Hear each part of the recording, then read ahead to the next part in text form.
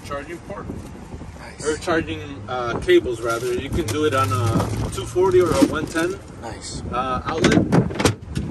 But you definitely want the charging station to give you faster charging. You could even do a fast charger. Right. That uses the secondary flap over there. Look at this for the fluid. You have your, over here, you notice this here?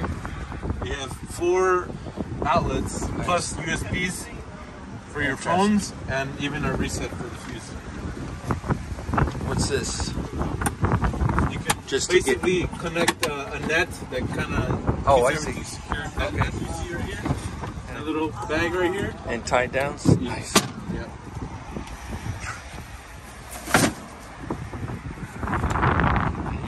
Plug in here or on the other side? On the other side.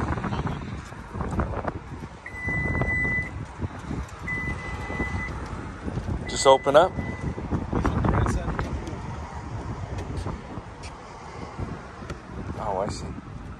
And when you do the fast charging, You add in 2 extra. Yeah. Okay, an extra cable there. check the back out too. You push 2 times this button. And it opens up automatically. Look at that.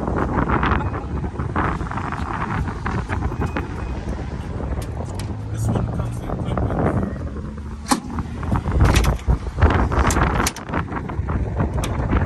To get in there. Come on. Go ahead, mommy. Get up there. Get up there, mommy. That's where you can ride with your family. Even more charging stations back here.